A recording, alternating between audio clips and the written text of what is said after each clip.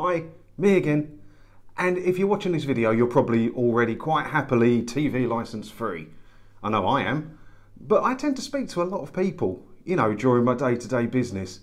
And they're not quite sure about it or whether it's legit or stuff like that. So I thought I'd make this little video to show you how I help to persuade people to become licence free. So if you're trying to convert a friend or a family member to cancelling their TV licence, this is how I personally do it. Now, the first thing you need to do is get a TV guide for the last week. So either a magazine or get it up on your computer or on your phone or whatever. Get a pen and paper and sit down together and go through everything they watched that week and make a note, because you're going to need this a bit later on. So make a note of everything they've watched that week. Now, one thing you will notice, I always notice it, is how little amount of BBC they actually will watch. And you can remind them of that. They will be surprised, trust me. And once you've got all this written down, you can gently let them know that they would have been able to watch everything they watched already, just not the BBC stuff. Don't go into tons of detail, don't go on a bit of a rant, just stop there and just let it sink in for them. So now we've got all the data written down that we're going to come back to in a minute. But you need to address an important point, because a lot of people still believe that if you own a TV or if you watch a TV, you must have a TV licence. And if you don't, it's against the law and you're going to get a massive fine. So this needs addressing. So you need to let them know that it's perfectly legitimate to own a TV and watch your TV without a TV licence, as long as you stick to certain rules. It's that simple. You're not going to get a massive fine. You're not going to go to prison forever. A SWAT team's not going to come bashing through your front door with machine guns because you haven't got a TV licence. Look at the news reports. There's tens of thousands of people cancelling at the moment. Would they all be cancelling if it was massively illegal? Of course they wouldn't. Most people are law-abiding citizens. And it's completely law-abiding to not have a TV licence as long as you stick to certain rules. So getting back to the list of shows that we made earlier, a good conversation to have at this point is, was any of it inconvenient for them? Did they make time in their day to put themselves out to watch this show? Did they rush back from the shops early because they didn't want to miss something? Or did they not manage to cook dinner at the time they wanted to cook it because they had to watch Coronation Street or something? Okay, everyone will have one that was a bit inconvenient. They stayed in or they missed a phone call or something to watch a show.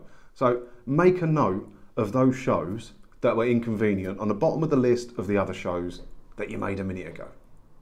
Now, the next thing I do is take a look at their TV equipment. Now, if they've bought a new TV in the last couple of years, odds are it's a smart TV and it's going to do everything we're going to need it to do to demonstrate. Or maybe they got an Amazon Stick, or they got a Now TV box, something like that. If they haven't, just borrow your one from home. I mean, when I was trying to persuade my mum about this, I had an old Now TV box just sitting in a drawer.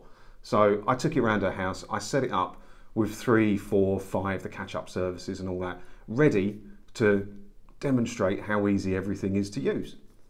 So now we've got the apps set up either on their TV or on their streaming stick, or you've borrowed your one from home like what I did. A brilliant thing to do here is that list of shows that you found that was inconvenient to them, maybe there's a few, maybe there's just one, right? Find one of those shows.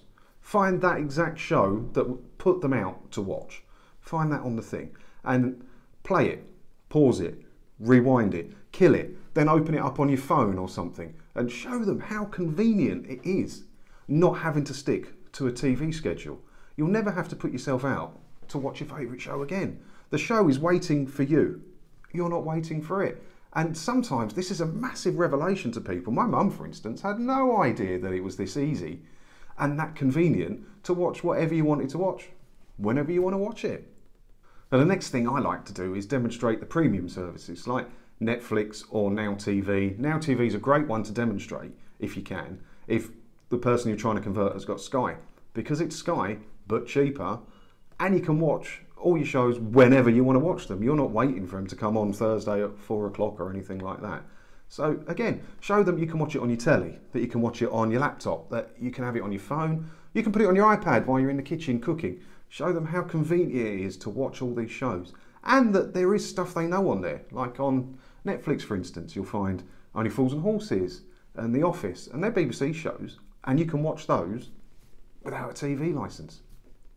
So after you've demonstrated all this, it's time to sit down with a cup of tea and have a nice chat. And people seem to catch on quite quick that traditional broadcast TV is terribly old-fashioned once you get your head around using the streaming services. The shows are there waiting for you.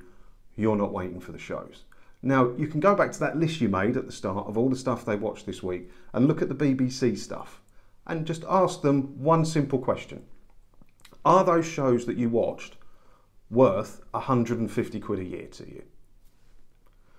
If they're not, you now have your answer. You can cancel your TV licence and you can live your life watching 90% of the shows you've already watched anyway. If it is worth 150 quid to them, fair play. You know, I choose to pay for Netflix, that's my choice, it's not forced upon me. If they choose to pay their BBC licence fees so that they can enjoy broadcast TV and BBC content, good for them. At least you tried. But I think you'll be surprised how well this system does convert people. If you need a bit more help persuading them, obviously I've got loads of videos on this channel. Now I'm going to put a link below to the two main videos that will help you. One of them's called How to Watch TV Without a Licence, and the other one's called What Can You Watch on TV Without a Licence. Now they're straight up good quality informational videos, none of mine mucking about or jokes or silly characters or all that. They're there to help persuade people and to reassure them all the way through that you're not going to be in trouble for not having a TV licence. The other thing to show them is the website tvlicencestop.co.uk that I had set up, and that shows you the rules that you need to stick to if you're going to be licence free and how to go about cancelling it, and all the information you're going to need about not having a TV licence is on there, so you can share that with people to take a look at as well.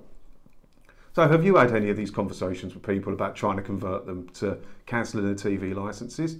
Let me know in the comments below and put any questions that you've got down there as well, because I do like to read all your questions. And that's me for now. I'll see you in another video again soon. Thanks for watching.